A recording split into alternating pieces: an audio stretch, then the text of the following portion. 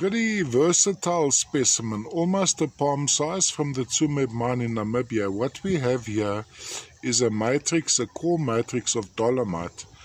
And running across that is a aragonite known as tarnovitsite, this particular form. And I'm going to take you through the angles on these crystals. So you have the elongated angle with the apatite-like termination on top. Now, from a display point of view, this guy has various points of display. This angle is quite appealing, where you have these tarnovitsites. They are slightly overexposing. It's sort of a very, very mild undertone of yellowishness. Let's just take you across like that. Let's just see if we can get reflections of the faces. And then sitting in the background is either the relative weight of the specimen isn't very heavy, so it's most likely some calcite sitting in the background. There's another tarnovitsite crystal over here.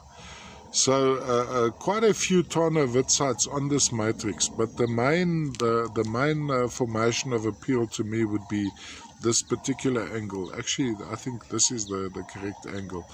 Just see if I can show you the reflection of the crystals, the beveling of the faces.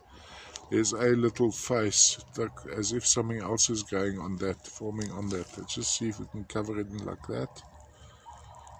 Go around like that. Tarnovitsite with calcite on a matrix. I don't think we're looking at nickelsonite here, which is also a variety of aragonite. I think this would be the tarnovitsite because of the color. It's a very, very mild color. The nickelsonite would be more yellow to my knowledge.